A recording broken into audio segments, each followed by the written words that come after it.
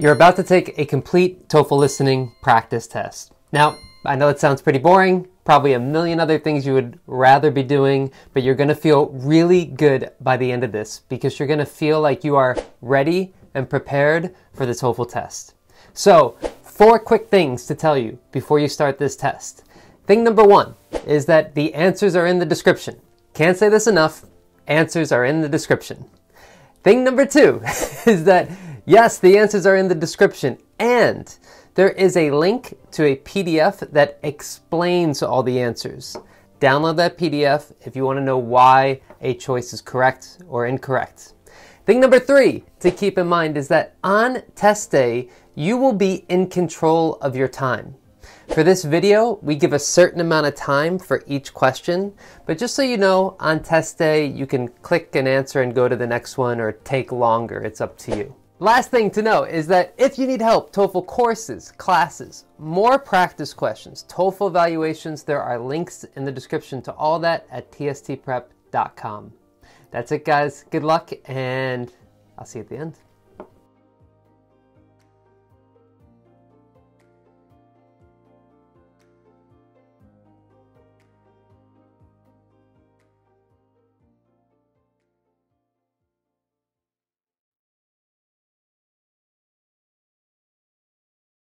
Now, listen to a conversation between a student and an advisor. Hi, Mr. Sanders. I know I'm a little early for our meeting, but I figured I'd see if you want to get started anyways. Sure, come on in. Thanks. So tell me, what's going on? You want to apply for a job? Yeah, well, I was thinking that if I don't start working towards paying off my student loans now, I'm going to feel really burdened and strapped for cash after graduation.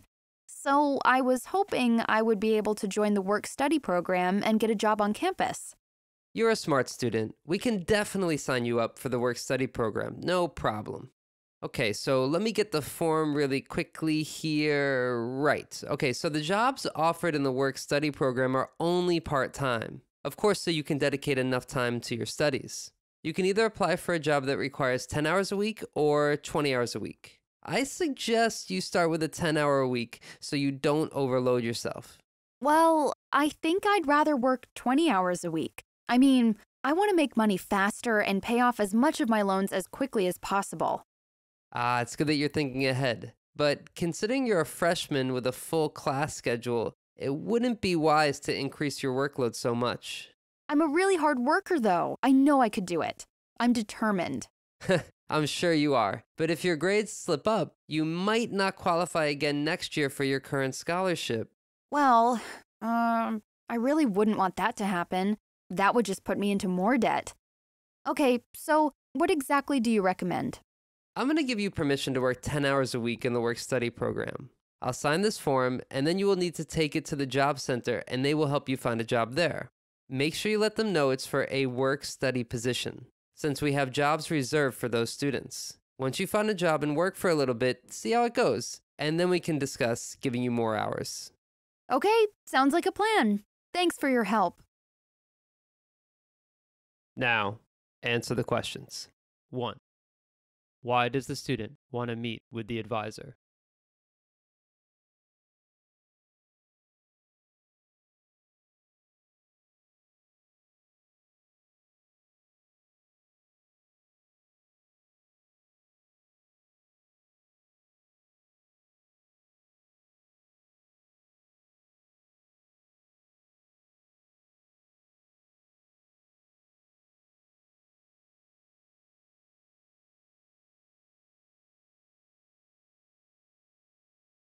2.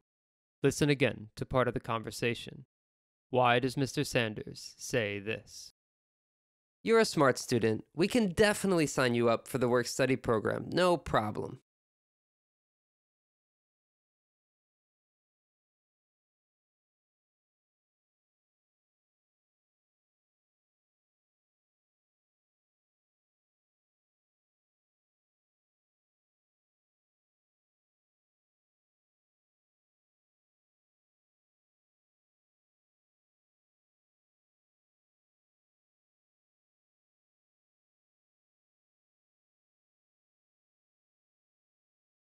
Three. Why does the student want to work 20 hours a week?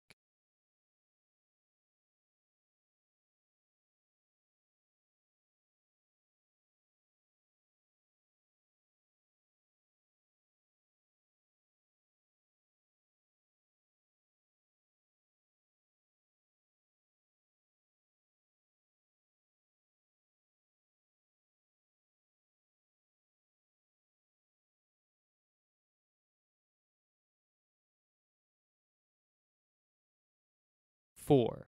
Why does Mr. Sanders mention the student's current scholarship?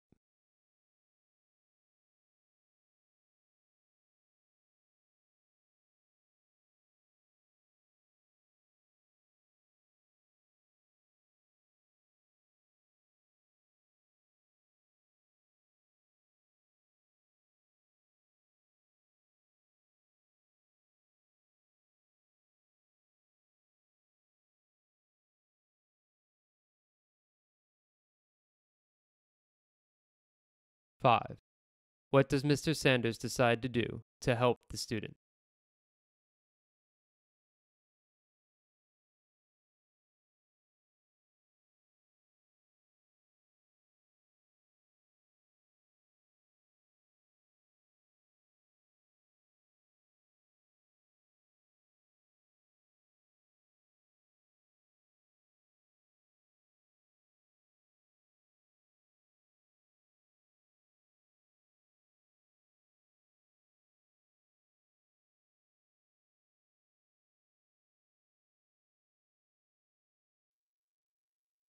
Now listen to part of a talk in an astronomy class. All right, so just to quickly pick up where we left off, the ancient Greeks and Romans believed there were 7 planets. All these were visible to the naked eye: Mars, Jupiter, Venus, Saturn, Mercury, the Sun, and the Moon. Nowadays, we don't consider the Sun and the Moon planets, but as of right now, we have 8 planets in our solar system. Well, 9 if you count Pluto as a planet. Anyway, so we have Mars, Jupiter, Venus, Saturn, Mercury, Earth, and of course later, Pluto, as I just mentioned, which gives us 7. What 2 planets are we missing here? Jeff? Uranus and Neptune, I think? That's right. The discovery of the planet Neptune was one of the highest points in the development of gravitational theory. You might remember that most people before this time believed in the geocentric view of the Earth. That is, that the Earth was the center of the universe and that the Sun and the Moon and the rest of the planets revolved around it. And it was Copernicus who first proposed the heliocentric model. That is, that the Earth and the other planets in our solar system revolve around the Sun. Still, it took a couple hundred years for scientists and researchers to eventually change their view and admit that the heliocentric model was and is indeed accurate. Professor, why did it take so long for people to agree with Copernicus? I mean, didn't the heliocentric model make more sense? Of course the other planets don't revolve around the Earth. Well, I think it's natural for us humans to believe we are the center of the universe. But besides that, Copernicus couldn't explain the reason why and how the planets revolved around the Sun. The geocentric model had been accepted for over 1,000 years. Copernicus couldn't prove his hypothesis. It was just a theory. Now, this is where the hero of the story of the heliocentric model, gravity, comes into play. The motion of the planets had to be explained through some type of mechanism, and that turned out to be gravity. And it's the gravitational pull that eventually helped astronomers understand how the planets revolve around the Sun. And that leads us to the discovery of Neptune. Okay, so let's see who did the reading. Can anyone tell me who discovered Uranus? Kim? It was William Herschel in 1781, I think. Well, other people had seen it before, but he was the first to classify it as a planet. And you remembered the year, too. Very nice. Right, so in the decade following its discovery, the orbit of Uranus had been calculated. But there was a problem. Uranus didn't move in the orbit predicted by the theory of gravitational pull. And by 1840, over 50 years after it was called a planet, it was clear that Uranus did not move in orbit according to the one predicted by gravitational theory. In 1843, John Couch Adams, a young Englishman, began a detailed mathematical analysis of the motion of Uranus to see whether they might be produced by the pull of an unknown planet. He guessed that there must be a planet more distant from the Sun than Uranus, and then determined the mass and orbit it had to have to account for Uranus's strange orbit. About a month later, an astronomer in Germany started to look for the planet. He quickly found and identified it. It was less than a degree from the position predicted by Adams. The discovery of the eighth planet, now known as Neptune, was a major triumph for gravitational theory because it dramatically confirmed its laws with a great deal of accuracy. This discovery was a major step forward in combining gravitational theory with careful observations. Such work continues in our own times with the discovery of planets around other stars. And that leads me to... Now, answer the questions. 1. What is the lecture mainly about?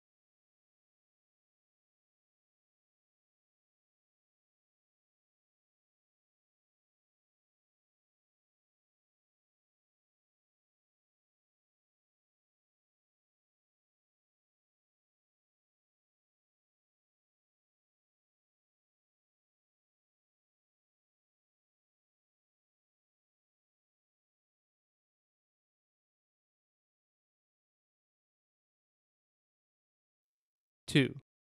Why was Copernicus's heliocentric idea not accepted until hundreds of years later?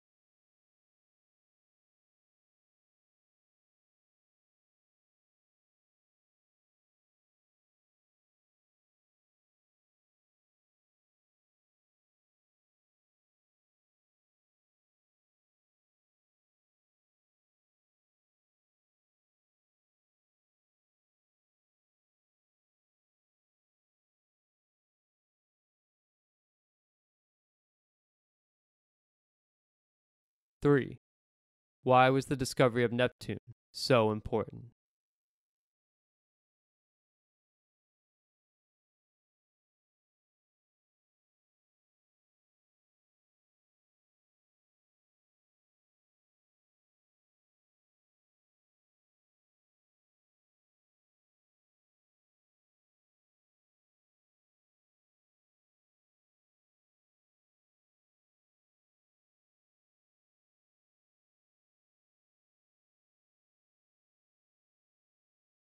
4. How does the professor organize the lecture?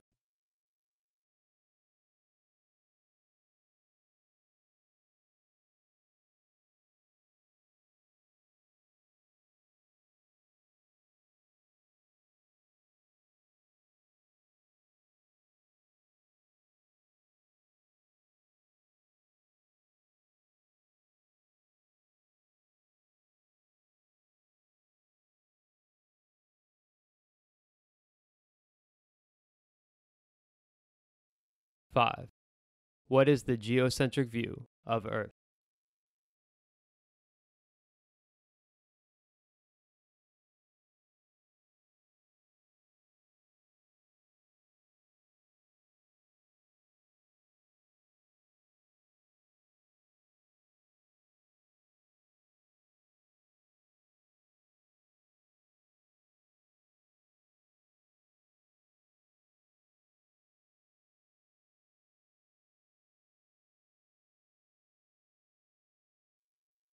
6. What is the professor's opinion on the discovery of Neptune?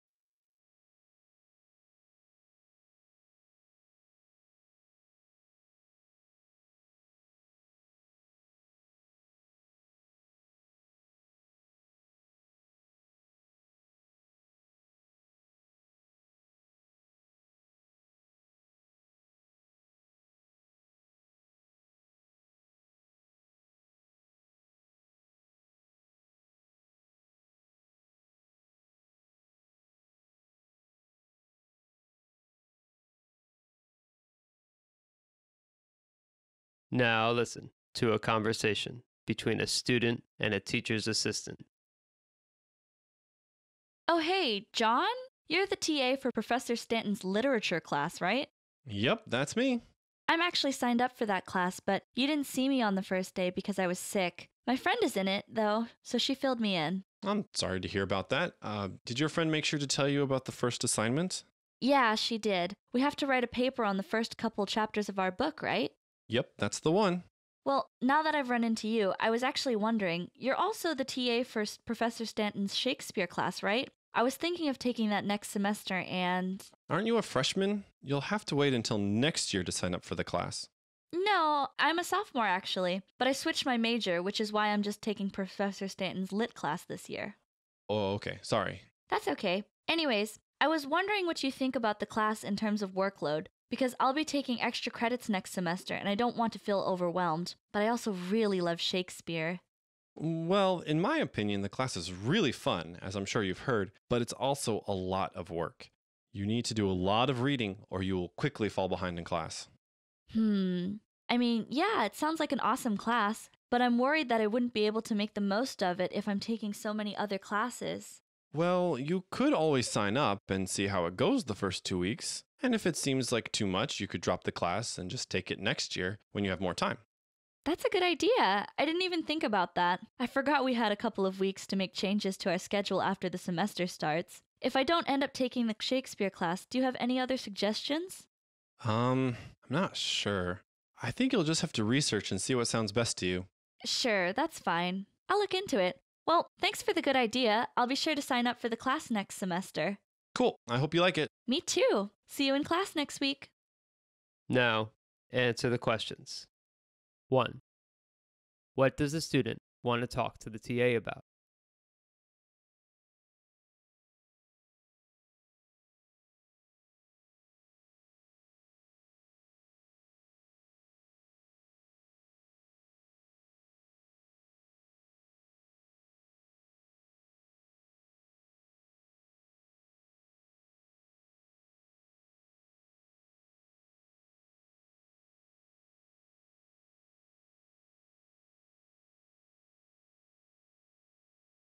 2.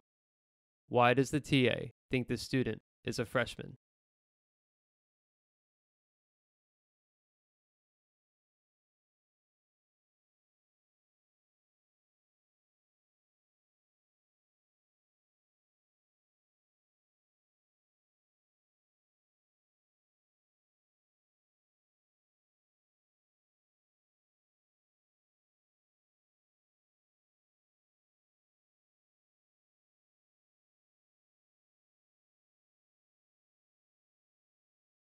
3. Why is the student concerned about taking Professor Stanton's Shakespeare class?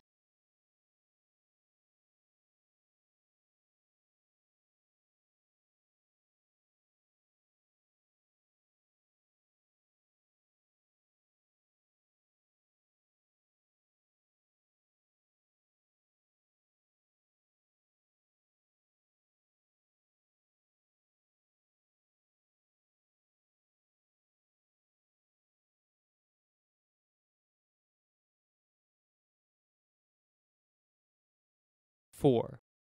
What does the TA suggest the student do? Select 2.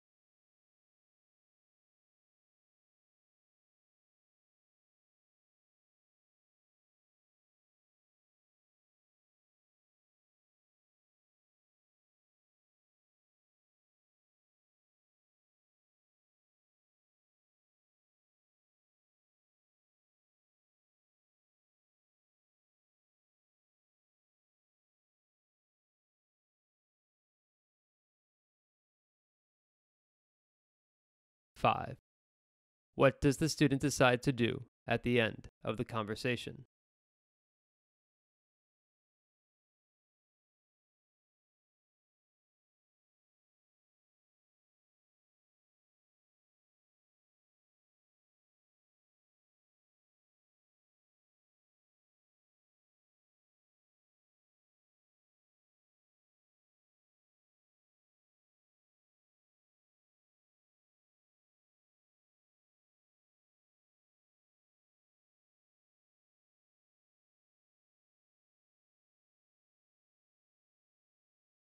'Now listen to part of a talk in a world history class. So it's time for us to move on to the ancient Greeks. Now, this is one of my favorite cultures from the ancient world because it has such a rich history. But we have to be careful. Before launching into the story of the early Greek world, it's important to consider how historians have gathered all of this information in the first place.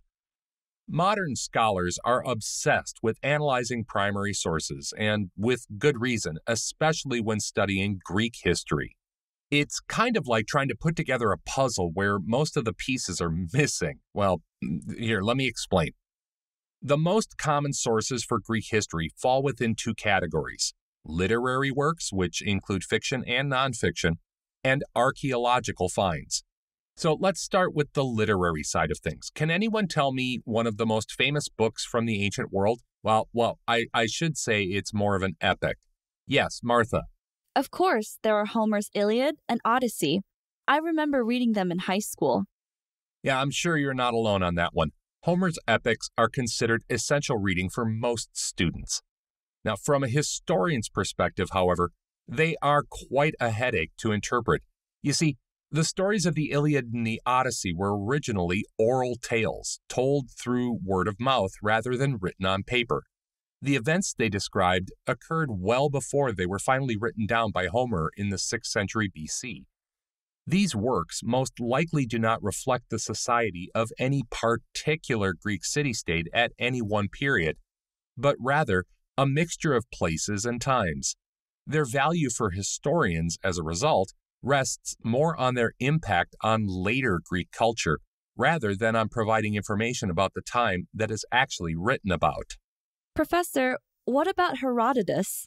I know many consider him the father of history, but are his works more fiction or nonfiction? Good question, and it's still the subject of much debate.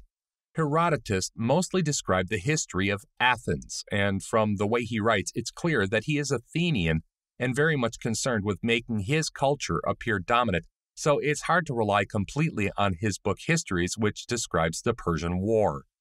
Now, besides Homer and Herodotus, we also have the famous philosophies of Plato and Aristotle. Now, even though all of these texts come from different fields, particularly literature, history, and philosophy, we must still be cautious. Besides believing in the superiority of their own culture, the authors of these sources were men and provide very little evidence of the lives and perspectives of women in the Greek world, except as seen through the eyes of men. Secondly, most of the authors were wealthy individuals, thus, their perspective does not reflect that of most citizens and slaves. So, Professor, how can we really trust anything we study about ancient Greece? Well, remember, besides literary sources, there is also, thankfully, archaeological evidence that we can examine and fill in the gaps, so to speak, from the literature.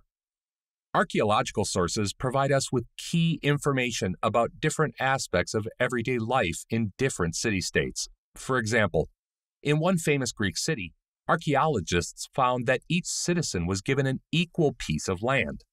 Imagine every single person in a city having an equal amount of space.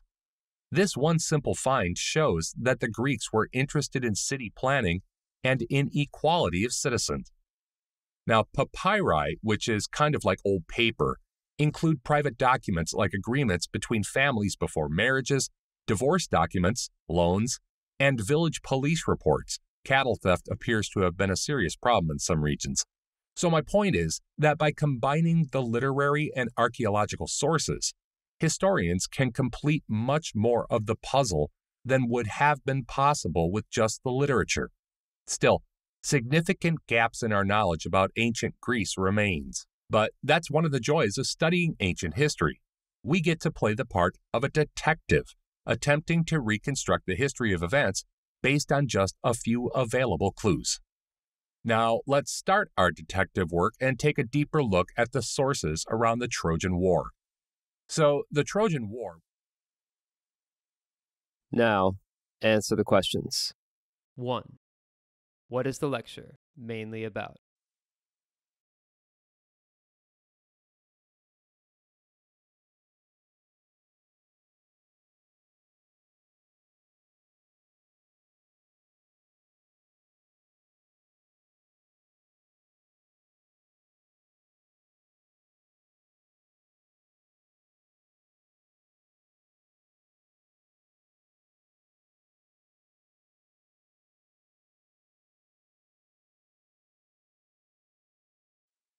2.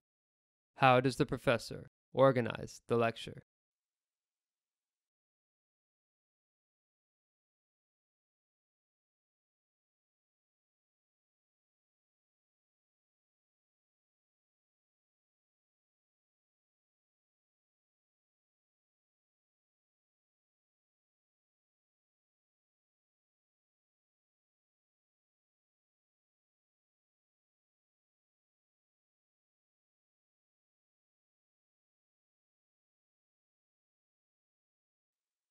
3. Why are Homer's Iliad and Odyssey not ideal sources for learning about ancient Greeks?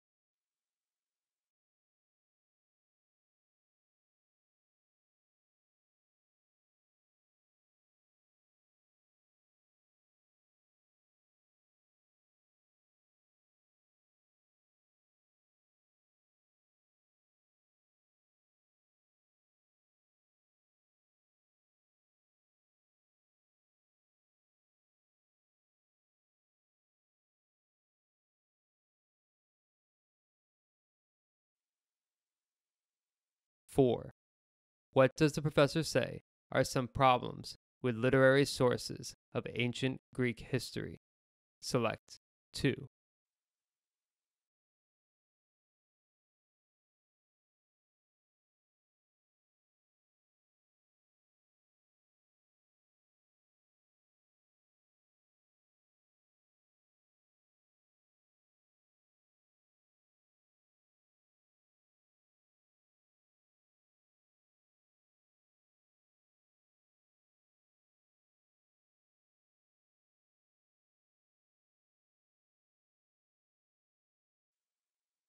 5. Why does the professor discuss papyri?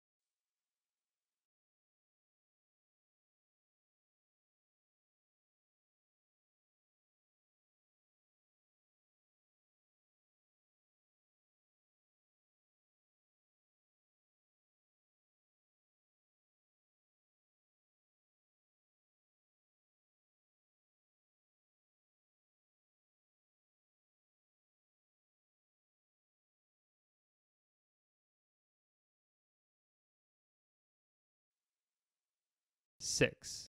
What is the professor's attitude towards studying ancient history?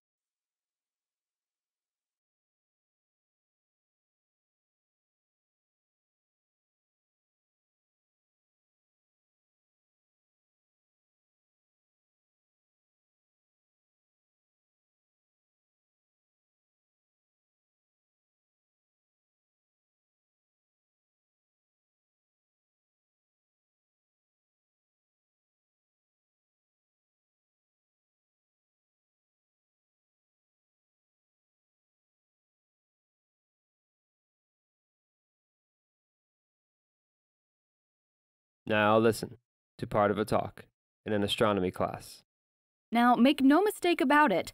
Studying the origin, evolution, and distribution of life in the universe is no easy task. But this is exactly what astrobiologists do.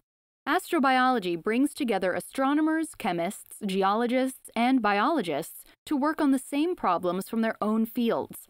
One issue that astrobiologists are currently researching are the necessary conditions for life to appear on Earth. It's a long and complicated theory, to be sure, but it can also be fascinating to bring together information from astronomy, biology, history, and geology, and use this data to make a fairly accurate prediction of how life on Earth came to be billions of years ago. Pretty cool, right? All right, well, let's think like astrobiologists and take a look out into the solar system to find out just how life started here on Earth.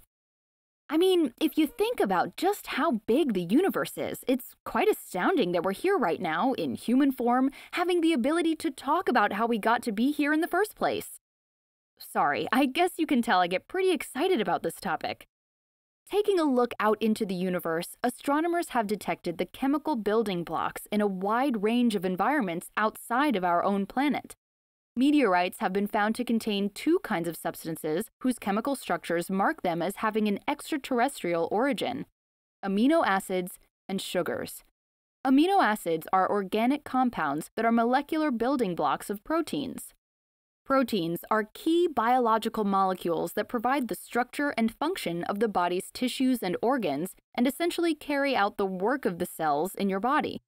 When we examine the gas and dust around the universe, we also find a number of organic molecules, compounds that on Earth are associated with the chemistry of life. While these materials that help create life may be common in the universe, it still doesn't explain how a living cell could come into creation. Even the simplest molecules are incredibly complex. Furthermore, even the most basic life requires two special capabilities: a way of extracting energy from its environment, and means of storing and repeating information in order to make copies of itself. We are still a long way from knowing how the two came together in the first life forms. To be honest, we have no solid evidence to explain the scientific causes that led to the origin of life on our planet, except for whatever early history may be retained in present life forms like me and you. We do not understand in any detail the sequence of events that led from molecules to biology, but there is fossil evidence of tiny organisms in 3.5 billion-year-old rocks, which is really such a huge amount of time that it's hard for us to really comprehend just how long that is. Perhaps the most important innovation in the history of biology, apart from the origin of life itself, is the process of photosynthesis, the complex sequence of chemical reactions through which some living things can use the energy from the sun to transform carbon dioxide into oxygen, among other things. Previously, life had to survive through sources of chemical energy available on Earth or delivered from space. As plants went through the process of photosynthesis, they produced higher quantities of oxygen. The first traces of large amounts of oxygen on Earth, enough to support species, has been estimated at about 2 billion years ago, which means that these oxygen-producing life forms existed before then. The interaction of sunlight with oxygen can produce ozone, which collects in the Earth's atmosphere. As it does on Earth today, this ozone provided protection from the sun's damaging radiation, which provides a much better climate for life to grow. So, just to sum it up, first, the Earth had to get some chemicals from space, like amino acids and sugars, and then, somehow, these turned into the most basic life forms possible, which later developed into species that could go through the process of photosynthesis. Photosynthesis increased the level of oxygen in Earth's atmosphere, and this allowed life to take over the land of our planet instead of remaining only in the ocean. Now, answer the questions. 1. What is the lecture mainly about?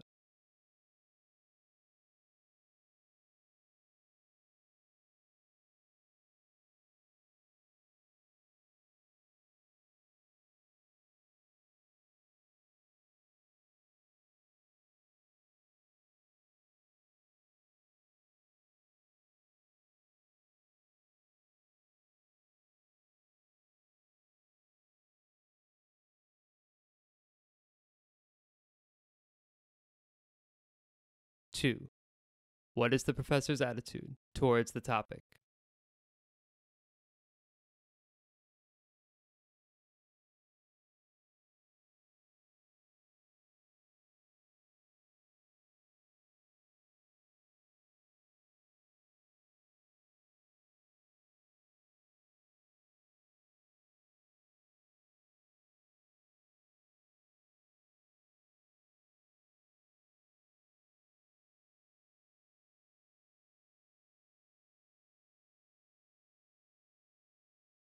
3. How does the professor organize the lecture?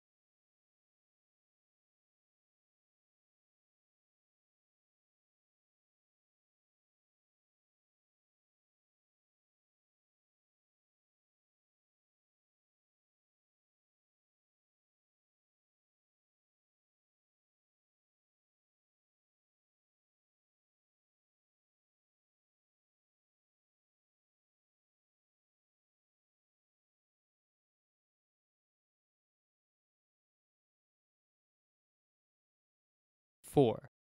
What had to happen first for life to appear on Earth?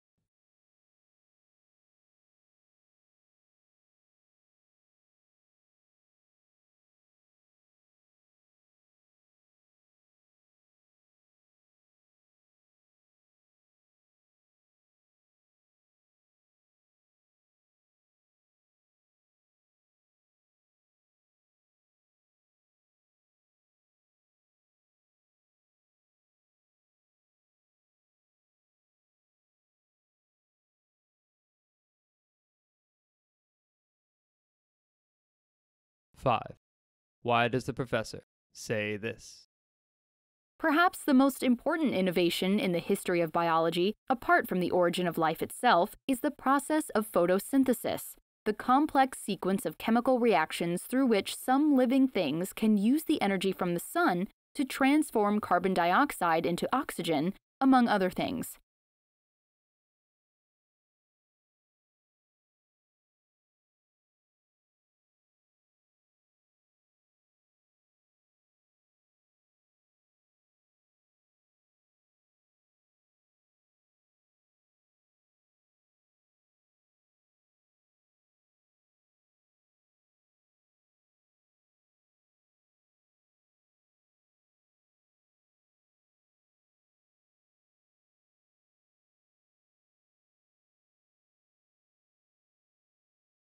Six. What does an astrobiologist do?